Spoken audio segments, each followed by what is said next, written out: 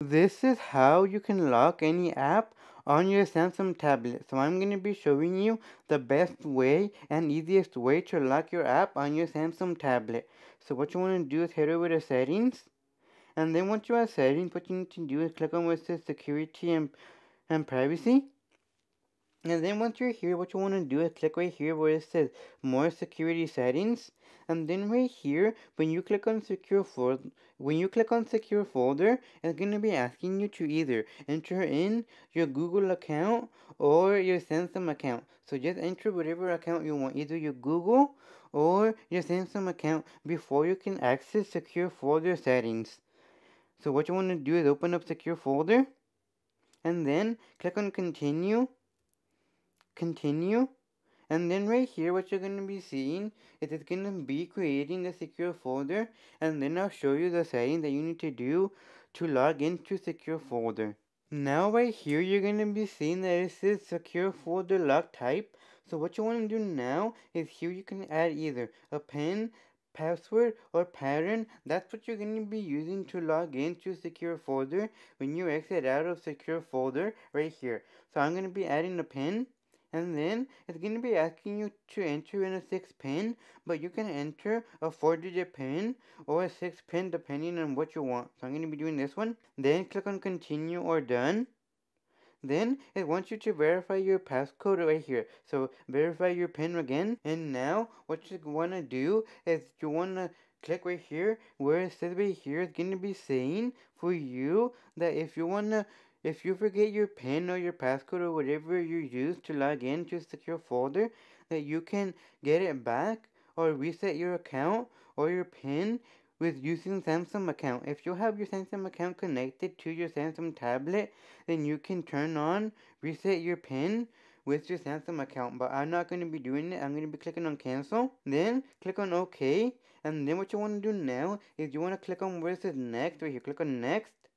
And then you're going to be in secure folder. So what secure folder is, it means that if you have photos in your gallery, that the photos in your gallery, you're not going to be able to view them in secure folder. Or if you have another app, like for example, if you have the app Facebook, that you're only going to be able to use Facebook because it creates a second Facebook app unsecure folder for you to access. So that means that somebody else can be logged into Facebook on the home screen, but if you are in secure folder, then nobody can access that Facebook account because it creates two accounts or two apps. So it creates two separate apps, meaning that there's going to be one Facebook on the home screen and one other app on secure folder. So open up secure folder. And then right here, if I head over to gallery, you're going to be seeing that there's no photos right here. No photos are in the gallery because the photos that I shot are on the main gallery for my Samsung tablet. Now, what you want to do is if you want to add an app, click on plus icon, and then you can add whatever app. I'm going to be adding Facebook. Then right here, you want to click on add. And here are some settings that you want to do right here. Here's some settings that you can change right here for you. So I'm going to be clicking on the three dots, and here you have customize, which means that you can customize the look of the app, and I'm going to be leaving it at default right here.